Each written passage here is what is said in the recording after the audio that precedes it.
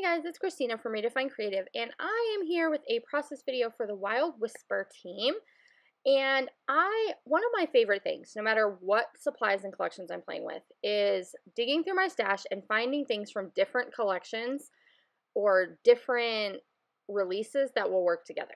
And so I'm going to kind of do that today, and I'm mixing some things that you might not have thought of. So this background paper that I'm going to use is from the Baubles and Bows collection pack, which was like a holiday release. But I thought that this black background paper was perfect for these Disney pictures. So sometimes, you guys, you got to look through your supplies and just kind of find something you might not have originally thought of. So I have this 4x6 picture of my son Ty, and he is posed with Zurg. And I thought this background paper was perfect because it's got the really fun bright colors. It's got a lot of movement.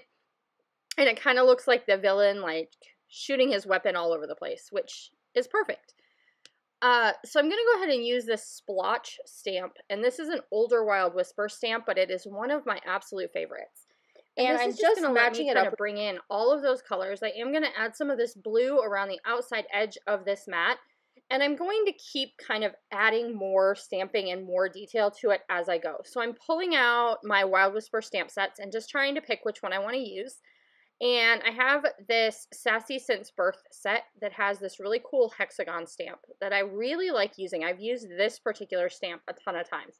So I went ahead and used some purple ink to go ahead and add those hexagons around where my photo is going to be. And then I've also grabbed this little yellow like sunburst that makes it look like he's shooting. And we've got that in there too. So my photo has white cardstock, purple cardstock, and then this bigger kind of black matted edge.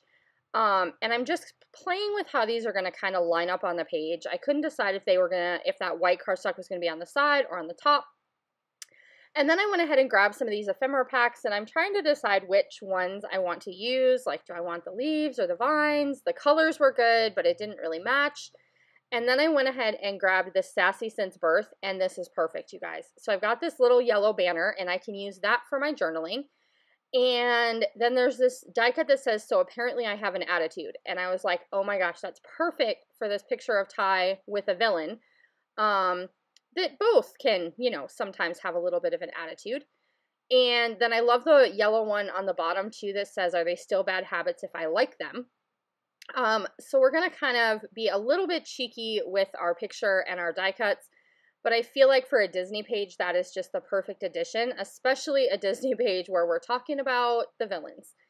So I'm going to go ahead and add these little hexagons. They're just going to kind of match with what I have going on in my stamping in the background. I am going to have my title built kind of on top of them. So they're not going to be quite as bold and out there, but you are still going to get to kind of be able to see them. Now I have these huge letters that I picked up from Target, and I'm going to use those to spell out the word Zurg, which is this villain's character name, if you did not already know that. And so I'm going to use these really big letters for that. And then I want to have the word attack underneath.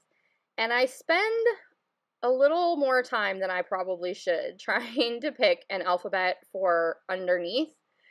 And I'm thinking I want to bring in red because the villain, in the picture, the villain's eyes are red. And so I'm thinking I want to do red. But I tried these like little tiny alphas and they were too small. And then I went ahead and settled on these Bella Boulevard Puffy red letters. They are from the Aria line and they are perfect. So my full title is going to say Zurg Attack. And then I'm going to go ahead and just take a bunch of these little stars and circles and kind of scatter them throughout this entire area. And these are just like puffy epoxy. And so I'm going to scatter those so they kind of connect with some of the stamping that I did in the background. They're just going to re-emphasize the kind of style that I have going in the background. I am going to go ahead and take a marker and do a little bit of journaling just on top of this yellow banner.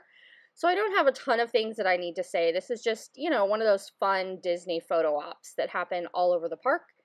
And so that's just kind of what I'm documenting, is that we're having some Disneyland photo fun, playing on the pier over one of our school breaks. And that is basically going to do it. So this layout comes together super quickly. I do go ahead and add some Nuvo drops at the end just because I wanted a little pop of that yellow color. But I feel like the stamping and the background really kind of allowed this one to come together quickly.